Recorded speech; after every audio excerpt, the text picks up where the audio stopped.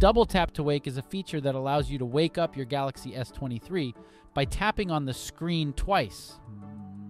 This can be a convenient way to wake up your phone without having to press the power button. However, it can also drain your battery life. If you're looking to save battery on your Galaxy S23, you can turn off Double Tap to Wake. To do this, follow these steps. Go to Settings and swipe up a bit to find Advanced Features and then tap on it. Tap on Motions and Gestures. Toggle off the switch next to Double Tap to turn on Screen. This will disable Double Tap to Wake for your Galaxy S23.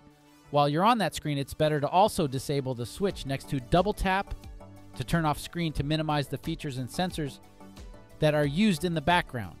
You can still wake up your phone by pressing the power button or by using the fingerprint sensor. With these features disabled, you can not just save battery life, but also reduce accidental wake up. We hope this guide can help you prolong the battery life of your Galaxy S23.